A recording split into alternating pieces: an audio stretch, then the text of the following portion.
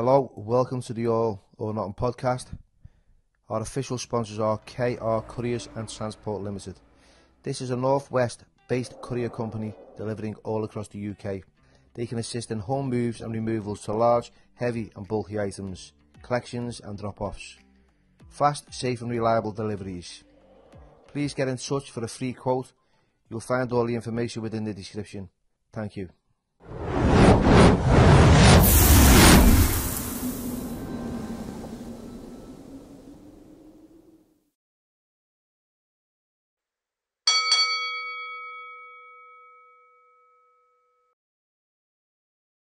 Hello everybody and welcome to the All or Nothing podcast with myself, Billy Moore, and today's special guest and public speaker, entrepreneur, Kate Stewart. How are you, Kate? I'm alright, Bill, how are you? Brilliant, thank you for coming along. Tell us a little bit about yourself so the audience gets to know who you are.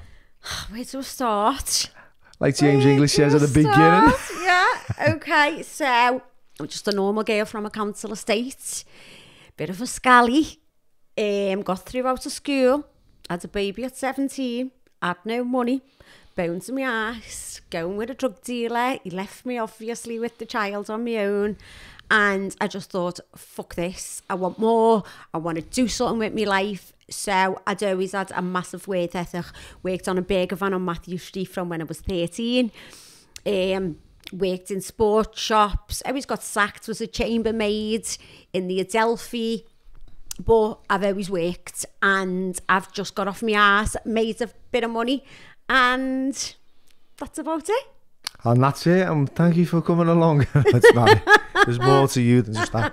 So yeah, so you've done, you're actually doing a lot now for the community. So do you think all your past experiences have opened your eyes to what's going on in the community these days? I know about it is, Bill. Yeah. Like literally, I remember having lechi tokens and the lechi went in the house and I didn't have the money to put it in. I just literally didn't have it. So I know how hard it is, and especially with the cost of living crisis right now. And I think as entrepreneurs from the city and having a bit of money, it is our duty to help the less fortunate than ourselves. You know, we have got a duty to help people. My nan, I was brought up by my nan, and she was like Mother Teresa. She used to make teas for everyone in the road, and everyone was always knocking on the door. Someone's husbands had battered them, she'd let them in to stay in ours. So we were always brought up that you help other people. It was instilled into us from when we were a kid.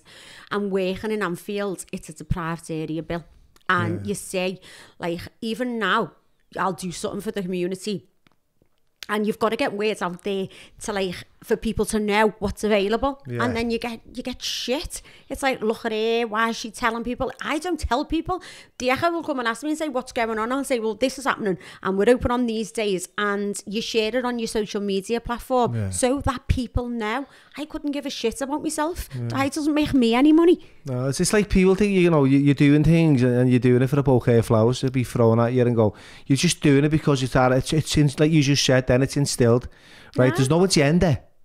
No. I'm not here to be famous. I'm not here to get any money out of anyone. I'm here to help people in my city, in my community. And if I can do that and I can get the message out there, then I will.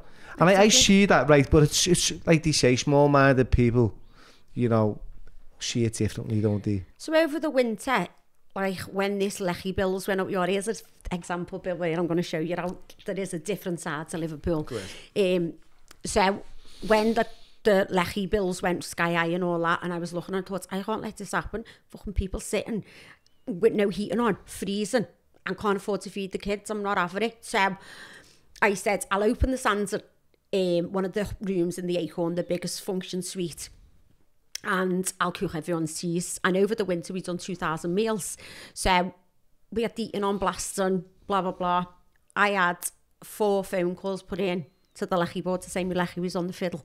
So they come out 4 times and inspected the site, and they were like, no. So in the end I said, look, you just come one more time and take legal action against us because it's harassment. I said, and I also want a certificate to say that all of my electricity is above board and fine. I said, because I am absolutely sick of it. So even though you're trying to help people, and it all come out my pocket bill, there was no fundraising, there was no nothing, I just done it. There's still got people ringing up saying me lechi's on the fiddle. It's like, it's clearly not.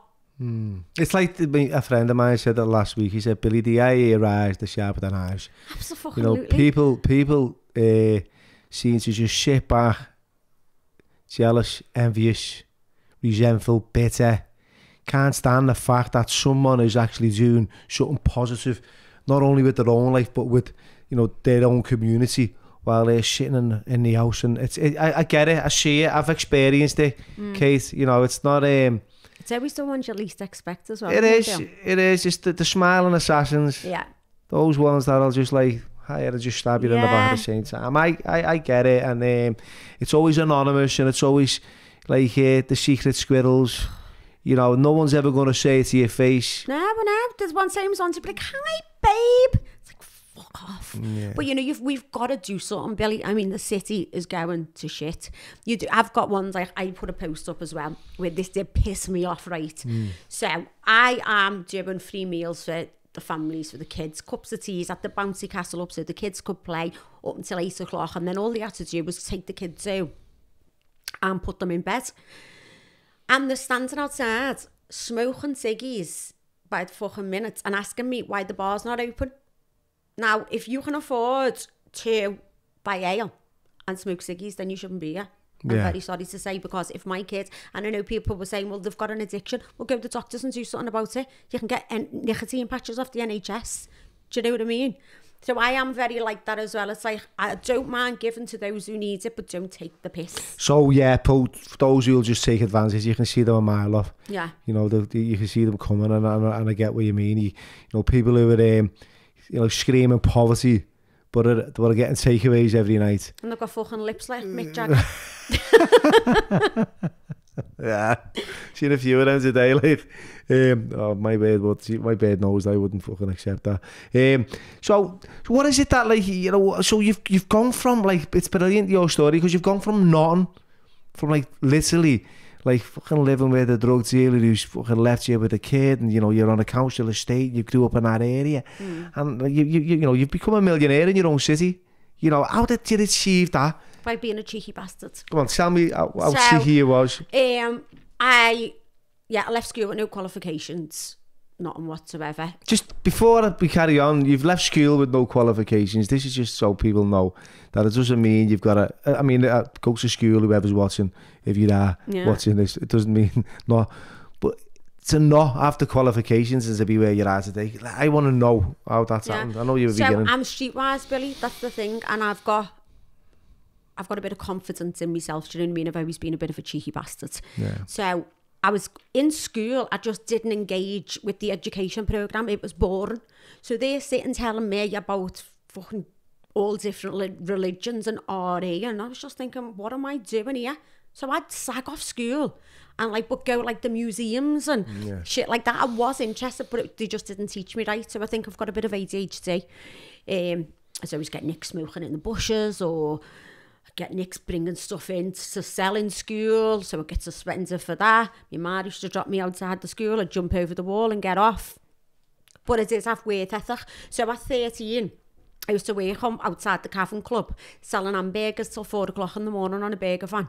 And I'd go home, stink of onions, get a shower, and then have to go to school because I'd be forced to go.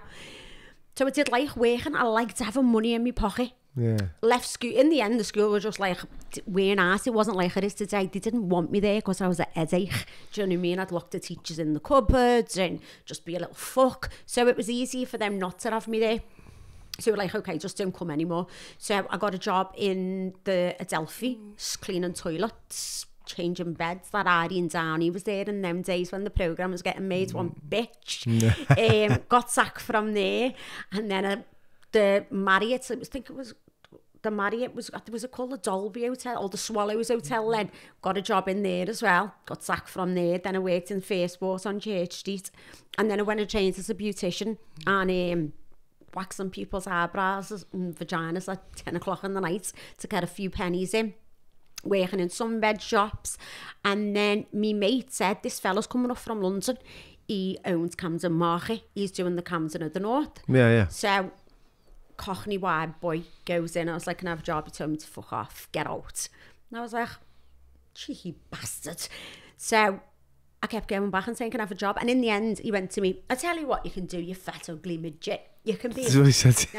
you can be a dwarf in the fucking grotto. So I went, all right then, Bill. He went, I'll give you 150 quid a day. I was like, sound. Fucking dressed up, Stanley's off, freezing like this, like the little bastard kids, but I thought, no, I'm going to do it. So in the end, he was like, okay, you can have a job in the office. So I was like, right. But he was an alcoholic. So he was never there, but like, so I learned loads of him, but learned loads not what to do as well. So I ended up running the business anyway. And then he got sacked, and these big billionaires, Jewish billionaires from London, come up and they were like, we need someone to do it. So I had to go to London and do a presentation. So I'm 5 foot, speak like a doggy. And I just don't look the part, let's be honest, Bill, do I? But I went down and I'd done a PowerPoint presentation, and you play to these people's greed. I've always known literally like how to read people and how to, I'm good at that as well, like thinking, know how to get around you. And it's on the PowerPoint presentation, I was saying, I can do this, I can do this, I can do this. Most of the stuff I was fucking lying. But I thought, sell the dream. And I think on my feet. I'm a problem solver. That's where my forte is. So I got the heritage, and at the time, Liverpool 1 was getting built, and all the designers were given Liverpool City Council millions to get rid of all the counterfeit. And where was the fucking kingdom of counterfeit? The heritage market. So literally, it was getting raided by the minute. I was just like, oh shit, what have I done? And he came in and said, we're going to do you for proceeds of crime. You're taking money off them in rent, and it's a proceeds of crime. So it was a big threat, really, to get rid of them. Yeah. And I mean, Bill, at the time, they were making more than drug dealers. Like, they would open at 9 o'clock, the gates was open. And in the heritage? In the heritage. And as soon as them gates opened, they'd be taking 30 grand. They were manufacturing it in the cellars. I was just like, oh God. But they said, if you don't stop it, you know, we're going to go for you. And at the time, I was like, shit, what am I going to do? So I just had to front it. And I did knock around with, at that time, when I was only 22, I did knock around with a few scallies. And then I was like, look, if anything comes here, will you help me? And I had to go and stand on the gate and say, you're not getting on. They were like, going to fucking burn your house down, we're going to do this. I said, if you're telling me you're going to burn my house down, you're not going to do it. Because if something happens to my house, we're going straight to you. I said, I worry about the people who don't tell me. There's nothing I can do. I can't let you on. I've got a responsibility to the traders who were legit as well, which I did, Billy, because there's people who've been on markets for, like, the families have done it for hundreds of years. And their businesses are just being destroyed. So all the counterfeit gone, the market was shite. No one wanted to come, did they? So I had to reinvent it. So I was saying, okay, all entrepreneurs, you can have free space down here. We'll help you start your business. I'll mentor you. And to get proper legitimate traders in, change it all around. So we went from having like 70 traders to like 650. I built it up. And then I had just a market of a Sunday, but a site all through the week. So I reopened the Odd Dock, done loads of warehouse raves. You'll see them all going now. But what, the young kids? No, the old ones. The older ones? Like the older ravers. Like, we had 2,000 people in the tobacco warehouse raving on like a Boxing Night, New Year's Eve. We done them once a month. And then I invited loads of film companies down to come and look at the space, because you weren't getting a space like that, and it's being empty and disused as well. Yeah, because a lot of Peaky Blinders kind of used it there, didn't they, that area? Then I got Captain America to be filmed there. Sherlock Holmes, and it's bizarre, really. Like, you're sitting in the heritage market, and like you look out your window and it's Jude Law, and what's the other fella who's Iron Man? Oh yeah. Junior, whatever his name is. They're all walking. Downey Junior. Yeah, they're walking past your window. It's just like, oh, hi Jude. So that went really, really, really well. And I was making footballers' money from when I was like 26. Wow. Was I fucking stupid with it? Yeah, it was. Does it blow most of it? Yeah, it did. Because it's like, It's mad, isn't it? Because like you're like 26 years old, you haven't really matured and experienced life as much as you have as you have now. Yeah. So at that time, like it's easy come, easy go, isn't it? I was a fucking ball. Like I literally, I had a ball, and do I regret it? Never don't. Because you know what, you can't take money with you when you die, and I'm still like that now. Like easy day, come day, go day, because I know I've got in me to make money. So I've been on my ass, Bill. Before today, we'll move on a little bit, but before today, I've had to take my fucking jewellery off and go to the pawn shop to pay my staff's wages. Do you know what I mean? Yeah. And you just do. I think because of my background, you just do what you've got to do. Do you know what I mean? But there's loads of misconceptions, like, oh, she's got this off this fella. I have never had £1 off a fella. I've never had no help off a fella. I've had ardens off them. That's what I fucking have had. Do you know what I mean? I've been shit on by them.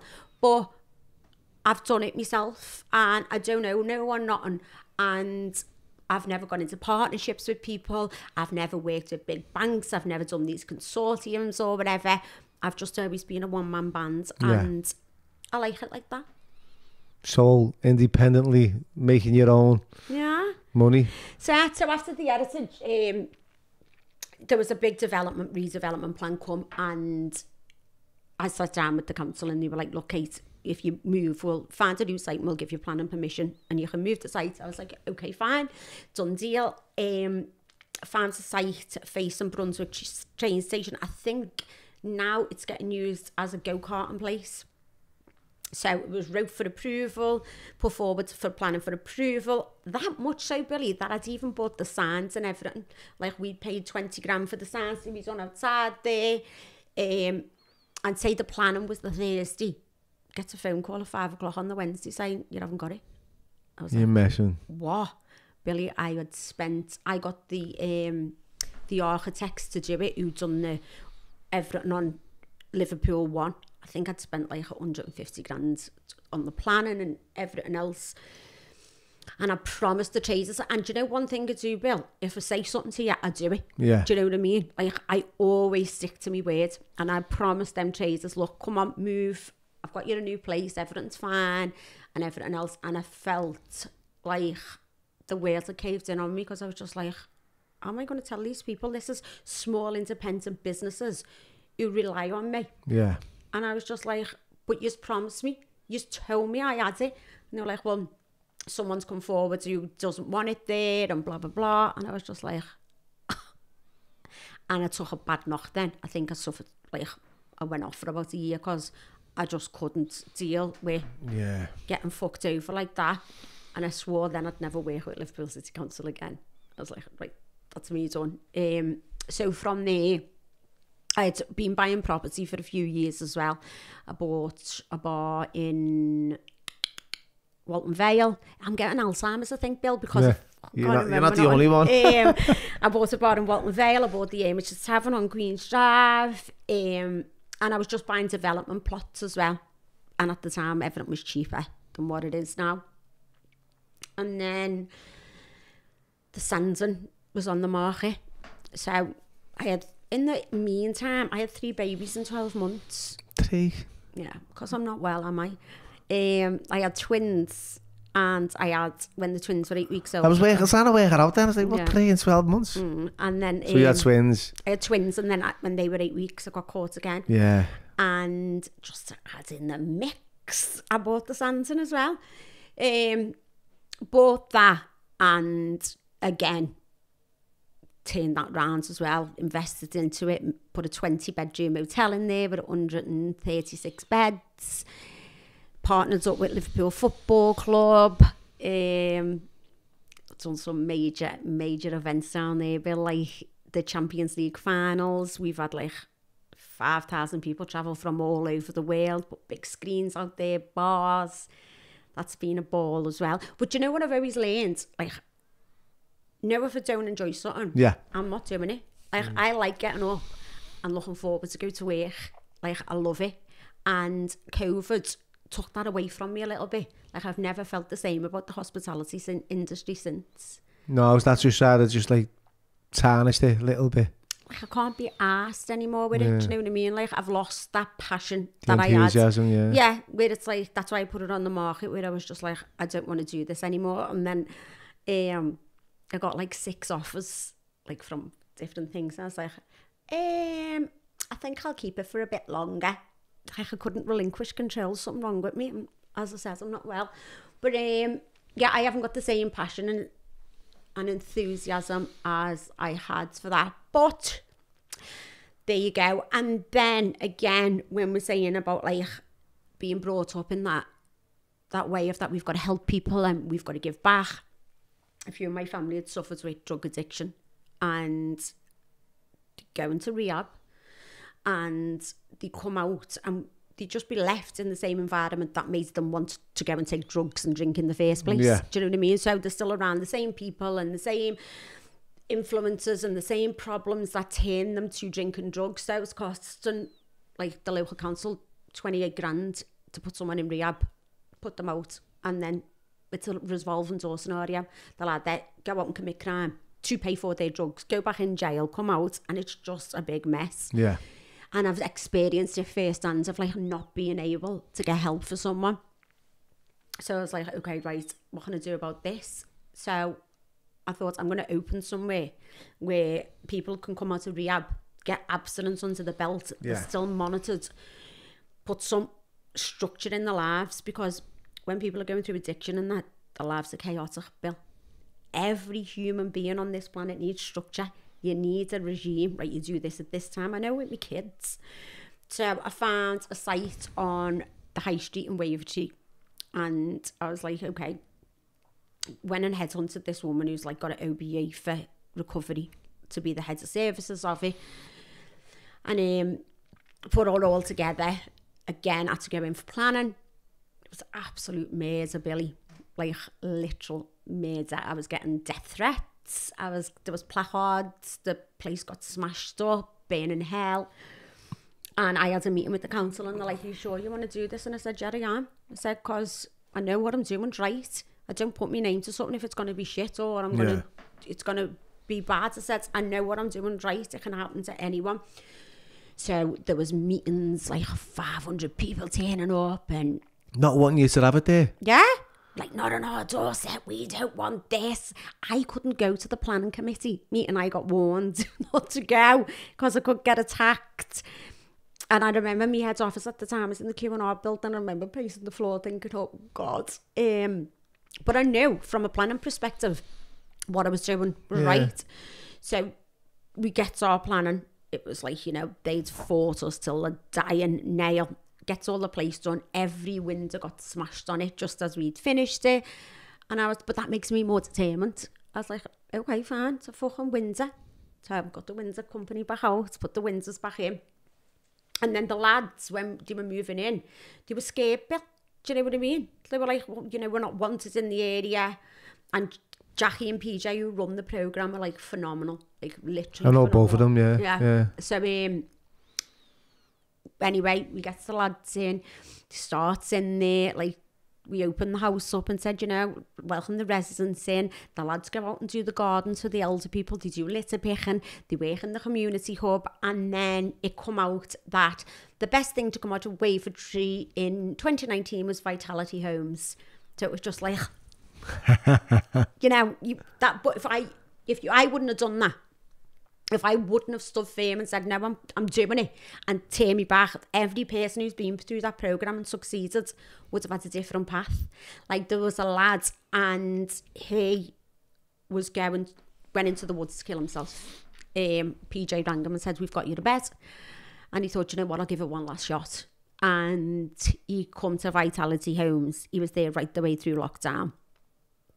And he's just started his own business. He's got his family back. He's got his own place. He's got a girlfriend and things like that, where you've just seen someone completely turn the life around. That makes me think, do you know what, you're writing, what you're doing, and to give a message out to people that if you believe in something, do not give up. No matter what people will throw in your face or whatever. If you believe in it, fight for it and do it. I love that shout. And I love the fact that, like, you know, you you're giving people hope and inspiring, because I know what it's like to be on the receiving end. You know, especially when you're feeling judged and you've had an addiction problem and you've gone through that, like, that chaotic lifestyle, and that there's people are just turning you away, shutting the door, and you feel so isolated and desperate that the only place you can go back to is your drug dealer. Exactly. That's where, you know, you said it, people, places and things, you're surrounded by them. You know, the people you're with, the things that you do, and the places that you go to. That's all you ever know, and you're never going to get out of that circle. So for you, Kate, take me hats off, to go out there and do that and be up against it, but you know you're doing it for the right thing, because you don't need to do that for money. It's a CIC. Yeah, Billy, and it's a community. And I know PJ, good mate of mine, PJ, like PJ and Jackie. I've known Jackie for years. I think she worked on his action for quite some time in Oak Street, and they have, they're doing what they do for the greater good, for the benefit of the community. I know what they do, and it's nice that you mentioned them, because I had no idea that you were involved in something like this, to be fair, which was so they've been work for which me. is a new elevation. You're a fucking bit of a whiz kid, aren't you, on the sly? So do you know what? Jackie and PJ are both tell you, like, oh, she's doing it for money. Billy, it cost me a fucking fortune. Like, the lads get housing benefit, right? But if I was to let one of my businesses out, my buildings out as a student accommodation, I'd make money. I don't make £1 out of Vitality Homes, not 1 pence it costs me, because by the time you pay the staff, the lecky, the gas, the water, your council rate, the business rate, the council tax and everything else. All the safeguarding that goes with it. Everything, the fire alarm, CCTV, fire risk assessment, making sure everything's fire retardant, making all the repairs on the building. I don't make £1, literally, not £1, but as I go back to saying, everyone needs second, third, fourth chances. Yeah. And loads of people out there are so fucking judgmental. Like, literally, people might fall off the wagon, Bill. And you know what? You know what you do? You fucking pick them back up and say, come on, lad, get back on, try again. And they might fall again, but we'll do it again. I know, not everyone's journey straight. I mean, I've been in recovery now for 19 years. Well, so right, 19. And I'm not 19 years clean. I'm 6.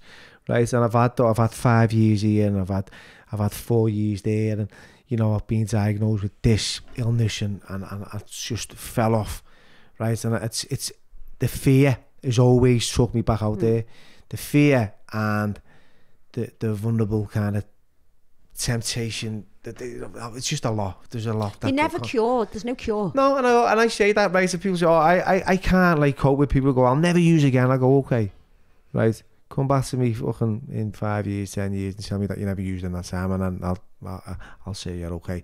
For me, it's like, I know I've got a problem, and I've got to address it every day. And I said exactly the same thing you just said now yesterday, and I've done a little video, and it was about second chances, right? People are quick to judge, pull a chair from under your feet, bring up your past. Like, I do a lot for the community. I'm a lot more beneficial than I ever have been. Okay, I wasn't Mother Teresa. Same. I was definitely chaotic. The most important thing in my life was drugs. Where to find them, how to get them. If you had them, I'm getting them off you. Doesn't matter. What's your drug of choice, Billy? My drug of choice is what you've got. I didn't care, right? I had nothing. In the end, it was just like whatever was there. And I was given a chance, and I took that chance and threw a rehab out of the way, and I've maintained that abstinence all the time, and that's only through like speaking to people who've been there, the predecessors, and sharing like lived experiences. I know it's a bit of a cliche, lived experience, but it is. It actually is. It is. For me, like, if someone comes to me and go, Bill, you're inspirational, you're inspiring, and you're honest, and it's not. It's like I was never honest, right? I was never a bad kid. I was just in a bad place, taking something that took me to a wrong. Like, do you think that addiction is like in your DNA? Do you think it's like hereditary? See, I've been in recovery, like I said, for 19, it's going on 20 years now, and I've sat in meetings with people who talked about like they were born, right, an addict, and I think, okay, so what happened to me was I started parroting everyone else in the meeting that was talking, because I thought if they were born with it, I must have been born with it. I never had my own opinion. It was only till I thought, no. There was contributing factors that led to the way of behaviour. It doesn't matter if you've got millions in the bank or you've got fuck all. Addiction doesn't exclude. No. It doesn't like, oh, okay, we're going to leave Kate alone because he's got a few quid. Billy, he's fucking skint. Get here, you fucking little scruff. We're going to fucking throw a few bags down you. It doesn't work like that. What happened to me, whether you've had a good upbringing or a bad upbringing, right, for me, it was a bit poor, it was a bit difficult. I was escaping a lot of trauma. And that's, there was no choices. I was a kid from the 70s, 80s. I never had the choices that we have today, and there was no interventions like there was that we've got now. It was fucking hit and miss. And there was loads of violence in my life. And I kind of used to bury all that stuff. But then burying it didn't go away. It just kept it there in a little like lid for a few years. And then when it did get clean, it was a plaster on a disaster. And it's just a big wound, gaping wound, opens up and bang.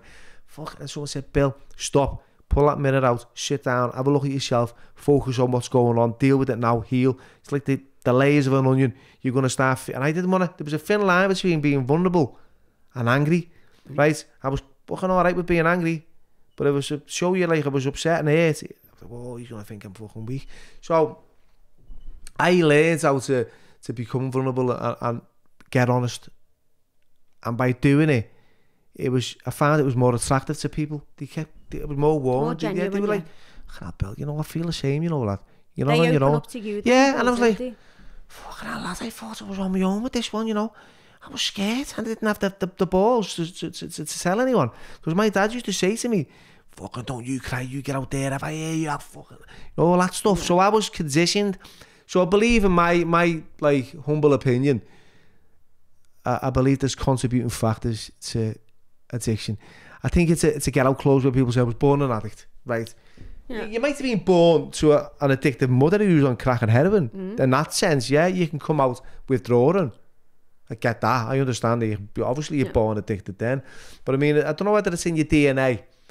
I'm not too sure, Kate. Some people just have addictive personalities. And it can be drugs, drink, gambling, sex. There's so many things. The addiction, look, I've just done it tonight, right? I've just done a little video. I'll add it in a minute. And it was about like what an addict is. And my mate said to me, Bill, sit down, read this pamphlet, right? And if it doesn't apply, let it fly. But you want to check yourself before you wreck yourself, right? Have a read of this. And I read this pamphlet every single day, right, Kate? And I memorised it, right? And it was called Who's an Addict? And it was like about this long, and I thought, who's an addict? And I read it to myself, and I thought, that's fucking me. That's me. And I can say that off my head, like that now, right? Like your gospel. Yeah, it's like, because I know, you know, I live to use and use to live. Very simply, an addict is a man or a woman whose life is controlled by drugs, whatever form. And you've said it. And we've got a void, and we can fill it with like, you know, with money. We could fill it with like clothes, anything in there. I used to think if I got myself some nice clothes and I looked the part, I'll be alright, I'll feel good. And I did briefly, but it was like, it was an inside job. People was going, oh, you've got to look at the little Billy. Well, fuck little Billy. You know that, it's inside. With vulnerability, opening up. I'm a big man. I've been shot, I've been stabbed, I've had my ear bits off, I've been slashed. Who the fuck is little Billy and all this? And he said, you have not nurtured yourself. You have not allowed yourself to grow up and be a boy and turn into a man. Right? You're going to become a man now. And I was like, oh. So Did you work to your inner child's work? Yeah. I've done all that adverse childhood experiences. I've gone through every sort of like, I've done from 12 steps to ACE. I've done cognitive behaviour therapy. I've done a lot. Right? It is good though. It is. It is. And it does.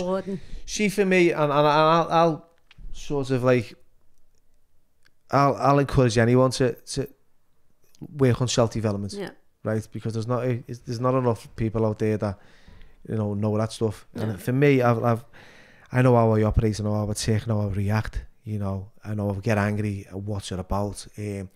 Because everything for me was a reaction ship. There was never relationships. I'd always react. What the fuck do you mean, me? I was self-centered. It was all about me. And it was all because I suffered from low self-esteem. So I'm aware.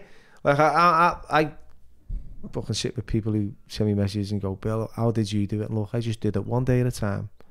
I picked myself up, I dusted myself down, I walked through the mud and the nails, I got myself clean, and no matter what hit me, like relationships breaking down, I didn't pick up, right? Sometimes I did, and I learned from it, you know, because he had to go back out there. Did you know when you did, like, sort of, there was a catastrophe and maybe you did, that is the hardest part because you feel guilt, don't you? Yeah. Like, I've seen it so many times with some of our residents, how guilty they feel, and it's like, come on, do you know what? We all fucking fall off. We do. Let's just dust ourselves off and start again and put it behind us. It was always the mice that got me. It was never the elephants. Right? Well, I'll explain this. See, if I could get over, like, a debt or a relationship breakdown, right? But it was like the resentments and the jealousy and the envy and the bitterness and the snide comments from people and fucking hell, and the mistrust. It was the little things, you know, that like I couldn't really deal with. Now I'm fucking bulletproof. You can say what you want. I'm all right. Right? You can get in the queue with your name calling. Right? Get that. Does it? You know, I've had them on social media. You're this, you're that. That's all right, sad. See you later. Yeah. Gonna swipe you right off. You're not like in my life no more. Whereas before I'd engage. Yeah. I'd give them the power. Yeah. Yeah, lad, is the fucking power. You just call me a smackhead and a crackhead and a junkie, and I've had it. Right? I know what I've done, I know what I've used, I know where I've been, I know what drugs and where it took me to commit crime, right? And I always felt bad about it, right? After the fact, but as long as he had, right? That was the most important. Yeah. And I would never feel good about it, and I'd be like, oh my God. And that was the reality when I got to a point where I go, okay, enough is enough. I need to stop. You know what I mean? Because not only am I hating myself, I'm hating people around me. The shame, the guilt that my family are feeling. And that was like a big motivation. And some people don't see that, you know. Some people don't learn that and never change. It's sad, you know. They maintain addiction all the way through their life because that's it. That's all the way it is, you know what I mean? And it's given, I think it's more open and people like yourself come out and say, yeah, we've all suffered. It's okay. Yeah. And you can recover. So I think, you know, things are turning in the right direction. Yeah, and I really, I know this is about you, but I get really passionate about this stuff, right? Yeah. I remember a mate of mine said to me, Bill, because I was like, I don't fucking value myself, I don't feel like I've got any self-worth. He pulled out 2 fivers and he went, see that, here's a fiver here, Bill, and here's a fiver here, just got them at the bank, yeah? I went, yeah. He said, see that, I'm going to crumple it all up, right? I'm going to spit on it. He threw it on the floor, he stood all over it. He said, pick it up. So it's all right, yeah, I picked it up. He went, how much is that worth? I said, it's a fiver. He said, see that, no matter how many times you've been stood on, spat on, right, crumpled, broken down, he said, that's still a fiver. It still maintains its value, right? Doesn't just because that's crisp, doesn't mean this is any different. And just because you've been beaten down, battered and spat on and lived a life like that, doesn't mean you're any different from him, lad. Right, I'm telling you now, don't you get that inferiority or superiority complex going on. You are on an equal equilibrium with everyone else. I like that with a bit rough around the edges. Yeah, that's what it is. So I was like, oh yeah, it's cool. I loved a mate like that who had a little bit of wisdom. Yeah. And he did me, he was like a bit of a Yoda, but I needed, like, I needed someone to tell me in no uncertain terms, you know, and yeah. And I don't babysit addicts. Yeah. Oh, you're okay. Start like mothering them and, you know, rescuing them, because you just become a little bit codependent on the fact that, like, you're losing your power, you're allowing other people to take care of your feelings. Yeah, absolutely. And my mate went, look, do you want a meeting, lad? I went, yeah. And he drove a car and everything. He went, I'll see you there, eh? I went, and you want to give us a lift? He went, no. See you later. Get yourself there. Fucking walk. And I went, you fucking cheeky fucking lads, He said, if you walk fucking 10 miles to get your fucking drugs, lad, right, in walk, the pissing down rain, you walk there for your recovery, don't go to that. I just hated them, but I love the bones of them now, but yeah. Tough love. Tough, that's what you need. Absolutely. Like, none of these, I'll pick you up, I'll take you there, I'll fucking rub you down, I'll give you a little massage, idealistic stuff. But anyway, I'm going on one now, because I've been around for a little while, Kate, so anyway, I love the fact that you do all that, right?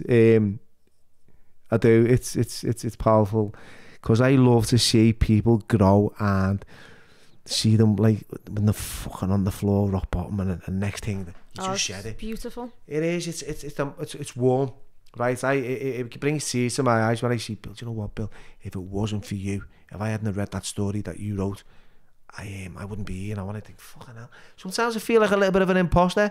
I have imposter syndrome all the time. Yeah. All the time. And that's okay, because I won an award last Friday, and it was in front of all my peers and everything else, and I'm sitting there getting pissed with me mates and having a little, and if I fucking would have known I was up for an awards, wouldn't have got pissed, would I? And I got up on the stage and I said, you know, I suffer from imposter syndrome. When they were talking then, I think, yeah, but I don't fucking do nothing. That's just what life, I don't do anything. And I think as a woman in business, it's fucking tough, Billy. Like, I know now, our phones, like, it annoys me. Like, fucking annoys me. I'll be on, like, a building, a site job that I'm doing or whatever. And my business manager was a 66-year-old man, shirt, tie, briefcase and everything else. And we'd go bounce in a meeting and we'd sit down and everyone pans it to him as if, like, and think I was his PA. And I'd say something, he'd just fucking ignore me. And I'd think, you cheeky bastards. And I'd just wait, I'd sit there then and fucking slouch in the chair. And then when they'd all finished, I'd go, they'd done like what their tender for what they were putting the work, and I go, oh, and by the way, you never fucking got it, you sexist fucking pig, and get up and walk out. As a woman in business, it's tough. Like, even to this day, men have got it a lot easier than we have. And I think when you're a woman out there fighting, you have to give, and anyone in the world, we have to start appreciating ourselves and appreciating what we do and giving ourselves a fucking pat on the back and learning to love ourselves. Like, I am at that point now where I could not literally give one flying fuck what anyone thinks of me or the rumours that they say or whatever. It's like, I don't care. I've literally got the thickest fucking skin you could imagine. And I just don't care. I think if that's all you've got to do, and while you're calling me, you're leaving some other poor fucker alone, you might break. So... And it's like that saying, we're blessed with a few short decades. Why worry about, like, what other people think or say of you? And I like the philosophy that Anthony Hopkins come up with. Now, Anthony Hopkins is in recovery, believe it or not. He's been in it for about fucking 50, 60 years. And he said, my philosophy is, you know, it's none of my business what people say or think of me. Which is like, it's because if we want to make it our business, if I want to, which I did the other day, someone sent me a fucking message and said, you done this years ago, like fucking back in 1900 bong, when you were fucking using. I was like, fucking hell, lad. What do you want me to say about that? I was that? like, really, was it me? Have you got any evidence to support this allegation? Because I can't remember this, right? And if you're just saying it because you know you want to pigeonhole me in that because I've said that, because I've been on podcasts and I've talked about my life, I've done documentaries, movies, I've been in, people know me, right? I put myself out there, and I know when you put yourself on a platform, you become a fucking target. You might as well have a bullseye in your chest. But I just try to be as honest. But yeah, that imposter syndrome, it's like, yeah, it happened to me. I sat in Cannes Film Festival with thousands of people cheering and clapping and applauding this movie that these actors had been, and the directors had filmed, about me being in a fucking prison in Thailand, right? Wow. And they were like, wow. And I was in a fucking tuxedo from fucking Hugo Boss, and I felt fucking like James Bond, but I was still using on the sly. I was like, can you imagine this, Kate? Being in like fucking Cannes Film Festival on Saturday night with thousands of people cheering and fucking approving all your fucking stuff, and then on a Monday morning trying to scrape a tenner together in a crack den in Brook Road in the same tuxedo, right? It was fucking, honestly, bizarre, I was like, so that's what you're talking about, an imposter. I read that was like me. Like, yeah, all right, Sam, give us a glass of wine, yeah, fucking Sam. Boom, I need a tenner. I need to get out of here. And it was horrible, yeah, so... But look where you are now. Yeah, and I think that's what it is with ourselves. We come from this area of like the council estates, and you know, like fucking having it really rough and not having much to do. You know, and I don't claim to have anything really, but now I'm a lot more better off mentally, physically, and financially than I ever have been. Yeah. You know, than I have when I'm using. Absolutely. You know, so. I when you were telling, I don't like to be measured neither by wealth. Like, all right, everyone, you know, so interested in what you've got on, and what car you drive, where you live. It's just like, what a load of fucking bollocks. Yeah. We all have the same size hole when we die. We all have the same size coffin. Just that we go out a little bit more luxurious. Just that we can afford to get a wash a little bit more. Fucking hell. But yeah, I just think that we all need to do our bit, and we all need to help each other more. Yeah. Like, literally, we will sit there for 100 years waiting for Westminster to do anything for Liverpool because they fucking won't. They will do nothing. And I don't trust any of them. They're all a gang of bastards. I will not be going out to vote in the next election because... You remind me of Lawrence Kenwright. Well, Lawrence is fucking just... do you know what? I don't know Lawrence. Yeah. I don't even think I've ever met him. Do you know what? Lawrence is a lovely fella. I had a bit of a judgment on him when I first heard about him. I was like, I'm looking this, that and the other. I've only, because of rumours, right? People were saying this about him, that about him. Then I met him. And I've never met such a lovely fella. Yeah. Right? I was a bit suspicious. But I met him and I spoke to him and I thought, wow, he's exactly the same as yourself, right? Hates Liverpool City Council, right? Had a few quid behind him, wanted to help the city, wanted to help the people in addiction. I thought, what's his fucking motive, right? And you're the same, exactly. It's weird, isn't it? It's like people like yourselves, who've been like successful and have been there, and that's where like his story was the same. And I thought, this is what we need in our city, because people who haven't experienced, the people who've got money and haven't missed a meal, they haven't. Textbook readers who were the ones who fucking put all the policies in they've place. Never missed a meal. They've never had to fucking stand at a bus stop. They've never had to rob up the they've never ran short of Lecky. No. So they don't know how it is. And so when they fucking get something off you and they don't pay you for it, they think it's okay because they haven't they haven't had to like suffer. Like, you're waiting, you know what I mean? There's a family, so while we were doing the free foods and drinking and that at the Sands, and there was a man and woman come in, they have 5 kids, he was in a wheelchair. And when I say they were on the fucking bones of their arse, Billy, it was heartbreaking to see. And they felt embarrassed as well. They were like feeling embarrassed coming in. I said, listen, girl, I said, the food's on the fucking table. If you don't eat it, it goes in the bin. I said, so I'm grateful for you coming in and eating the food. So you are doing me the favour. Do you know what I mean? And then at Christmas, I done like a big free market. Like across the city donated, like some businesses donated stuff, and that was brilliant as well. I went and got all the pyjamas because I thought of a kid going to bed on pyjamas on Christmas Eve. No new pyjamas on, knocks me sick. And I just feel like there's so many people making money in this city and are all right going in fucking shops buying 3 grand bags and putting them all over Instagram, but they do fuck all for their own communities or to help people. There's a few like that, mate, in the city, to be fair, which is sad, And it's very sad, but I want to shame the bastards. I am literally on a campaign to shame them into doing it, shame them into giving back, shame them into helping other people, because that's what it's all about. It's about helping others in times of need and helping elevate people as well. So, there might be someone out there who wants a job and they've got no confidence. Go out and fucking help them. Employ the people who are unemployable and turn their lives around. Yeah. So. That's fucking brilliant, that. I love it.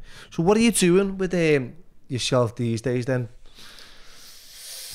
I just, do you know what? I started Sisterhood HQ, didn't I? Which was a thing to help women in business. So I mentor people. I still work with the jails as well, because that's another thing I'm fucking madly passionate about. Tell me about it. Is the revolving door scenario. I'll tell you.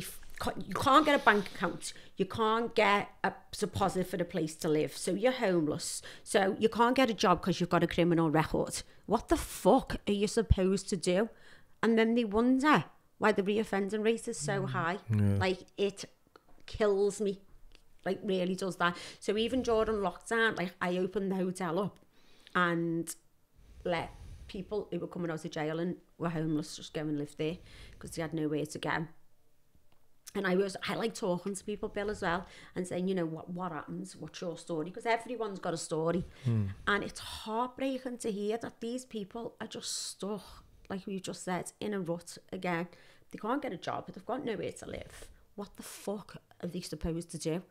They go out and graft. They go out and do whatever they've got to do, get nicked again and go back. And some of them, Billy, wanted to get nicked to go back because it's all they know, and that was their security and their stability, is to go to jail. And it's just another thing that's heartbreaking. So yeah, I've just been doing a couple of contracts with the MOJ. And do you know what, right? So before I forget what you just said there, I was when I got released from my last sentence, I personal officer who helped me get a bank account. Right, gets a bank account. This is another thing. Gets a bank account. I'm living at my mum's by the time now. I get outside. My mum's got a 2-bedroom bungalow. Got to live on a camp bed in the front room. With my brother who's got autism, my stepdad and my mum. Right, and you know, a couple of dogs and a bank account that I've just got. Went to bank. My money was going in. 2 weeks later, they said we have to cancel this account. I was like, no reason why. Right, I felt really judged. I felt it, and I knew because it was coming from the prison. The address was the prison, right? HMP Phone Cross, boom. Right, I was transferring the address. I had to get a proper address, but because it said that and they'd already accepted it, then they closed my account down and give me a £25 gift voucher. What a kick in the teeth! And I was like, fucking embarrassing though, because I was in the bank, and they were like, "Can you hang on a minute?" And I went, "Can you tell me why? Can you give me a reason?" And they were like, it's just not suitable. And I was like, it was the HSBC in Old Swan that done that to me, and I was fucking fuming. And I wanted to contest it when they sent me this £25 check out for my inconvenience, you know what I mean? But left me out a bank account. But you know these I've worked with these probation officers as well. Not all is done. Some of them are really good, but a high percentage who I met didn't give a flying fuck. No. Like literally, they just wanted them off the books. Yeah. Like, we didn't even check in on them. They'd go missing. They were like, oh, we'll give them a couple more days. Like, to recall someone costs like 20 grand just for a recall. Yeah. And the money that is wasted, that could be used to help people. If there was, this is what fucking pisses me off, the amount of money they waste daily. So they'll put someone in, 10 people in rehab, 28 grand a pop, 280 grand. Put them back in the same environment. They could have used that 280 grand to do something really fucking constructive with these people. They haven't got a clue. And because it's not their money and it's just government money, these fucking tough noses are signing it off. Yeah, that sounds. There should be things in place to protect people and to do a long-term plan, not a short-term, what we've just said, a plaster, because that's all we're doing. We're just plastering over the same thing. Pull the plaster off, fucking big gaping hole, put a plaster on it again. It's gone again. There's nothing in place. No education either. No. You know, they're lacking in education, they're lacking in awareness, understanding. I totally agree with you. I know what. It's as long as you get them a national insurance number after these homeless places, they'll come and see you. But all the homeless gaffs, you see all the dealers sitting outside there, they're all scoring, going, sitting there like scoring, going in, and they don't give a fuck because you know why? They're getting big dollar for them. So do you know, like the and I'm not disrespecting any of the places or whatever, and I'm not going to name some, but see these centres in town where for one night for a homeless person they'll get 140 quid a night. What is the service user getting for that when they're coming outside and getting drugs? You know, it's just like 140 quid for a night. You wouldn't pay that for a hotel for a night, would you? In some place you get a hotel for fucking 40 quid. And then there's some if you're commissioned by Liverpool City Councils, there's some places, or by any local government, there's some places that will get like 300 quid a week, but there's no support in place. It's just like you said. There's no it's not it's not governed. No, and it's like okay, it's just a head on a bed, and there's no intimacy. There's no compassion, understanding. There's no guidance. No. I hate it. It does my head in. I don't even want to go down that route because I've experienced it and I felt it, and I've had to. I was more fortunate that. From that fucking, my mate said to me, you know what's going to happen to you, Bill? Because I said, look lads, I'm on a fucking tag, I'm sleeping on a camp bed on my ma's fucking floor in the living room. He went, you're going to progress, you know, you're going to go from that camp bed onto the sofa, and then you're going to go from that sofa onto a bed, and then you're going to go from that bed into a fucking your own place.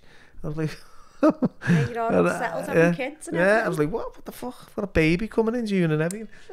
So my life is it's one step in front of the other, and just move forward.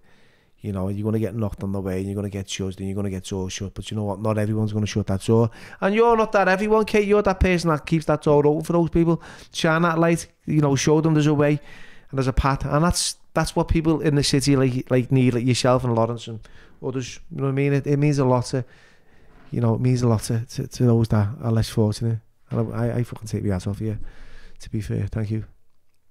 I'm going to cry here. It's good to have a little win sometimes. No, because I do get past and I see it in the street and I think, but then again I see people who are homeless and think they're not doing nothing with themselves as well. They're not sometimes, Bill. I'll walk past them right and it fucking pisses me off and they're standing with their hands open. Do you know what? I'd rather them come and knock on my door and say, do you want your fucking windows washing? Do you want this? Do you know what I mean? I hate this mentality of... It's especially if you've, I work in that sector and I go around that sector and I think, you know, it's the same people for fucking years now. Do you know what I do though? Listen to what I do.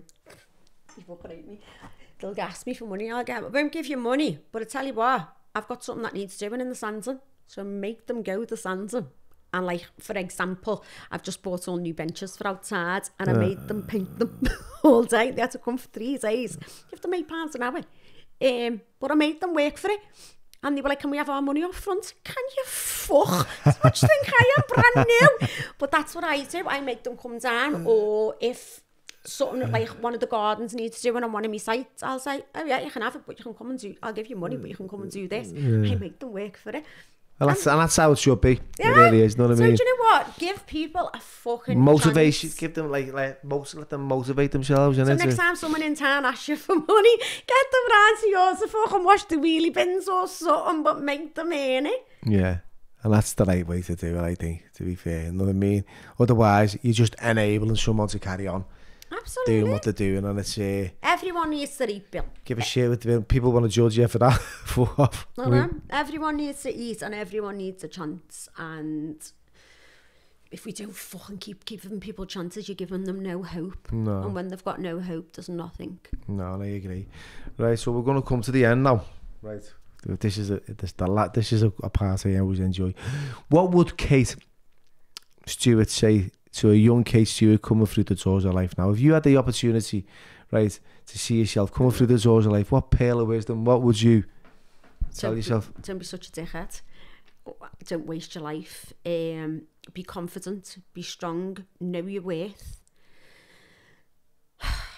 I've made so many mistakes, Billy, like so many stupid fucking mistakes, and it's a cliche, isn't it? If I knew then what I knew now. Yeah, it's in hindsight. My younger self, love yourself. Yeah. Learn to love yourself, be confident, be proud. Put one foot in front of the other every single day, and you'll get there. Believe and trust the process. And with that, we'll end on that. And thank you very much, Kate. Appreciate it.